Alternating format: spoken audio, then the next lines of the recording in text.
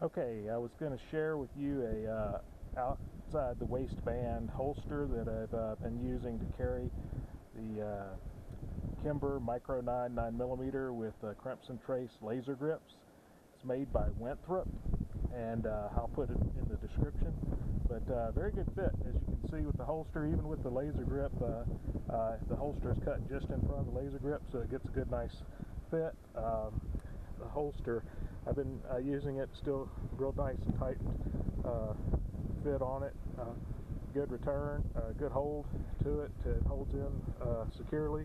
Fits close. I wear it at about the 4 o'clock position, kind of back behind my kidney. Gets pretty good concealment. Outside the waistband is my preference. I probably have a little extra padding there around the belt line, and so it lays in against my waist pretty well. This Winthrop holsters, it seems to be made with good quality. It's boned in nicely to fit the Micro 9, and so good quality stitching.